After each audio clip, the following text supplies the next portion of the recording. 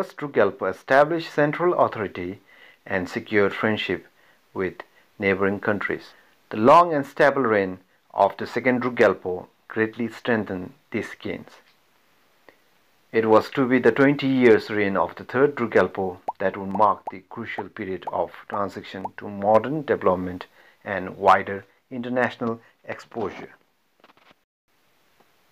The Crown Prince Jigme Dorji Wangchuck was born on May 2nd of 1928 at Tripang Palace near the Tongsa Zone. His early education at the palace school included Hindi and English languages besides traditional subjects in Buddhist literature. And in keeping with the tradition, the Crown Prince had an early start in his training at the royal court of his father. He received practical instructions from his father and the court officials on Bhutan's rich tradition of customs and etiquette. In 1943, he was awarded the Red Scarf and made the Tongsa Donier. Later, the Crown Prince went to Kalimpong in India for a year and then to Great Britain for further studies. The second Drugalpo had well realized that a future ruler of Bhutan must be given a broader education and be exposed to wider horizons. On his return to Bhutan in 1950, the Crown Prince was appointed the Parapenlo, and the following year he married Aji Kesang Chodin, the younger daughter of Kongzim Sonam Topge Dorji and Princess Choying Wangmo Dorji. Both Ugen Dorji and his son Sonam Topge Dorji had served the first two kings of Bhutan with outstanding devotion and loyalty.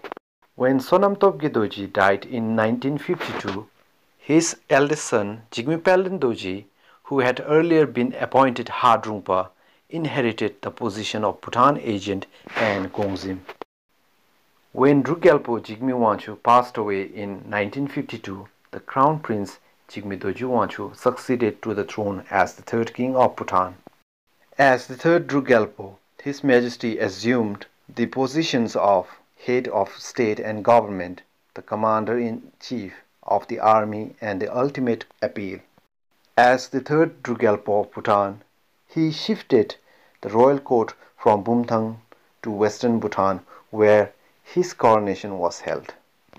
Soon after the coronation ceremonies, the royal court moved to Thimphu, which then became the permanent national capital of Bhutan.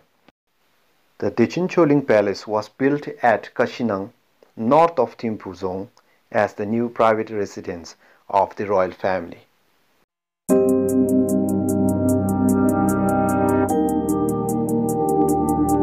Soon after his ascension to the throne, the new Drugalpo made an extensive tour of the kingdom and began to implement land reforms aimed at directly benefiting the vast majority of his subjects.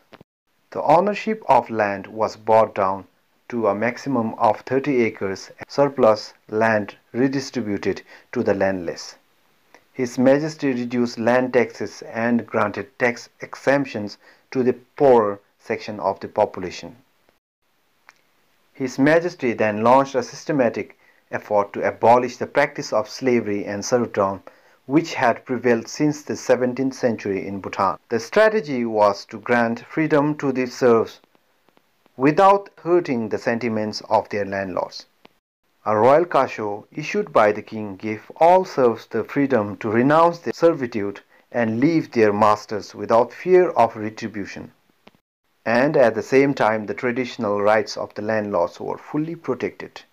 All those who wished to leave their masters were required to settle themselves in areas away from their old gyokes where the royal government would grant them land. These serfs were also forbidden to take with them any property, including their houses, which belonged to their masters.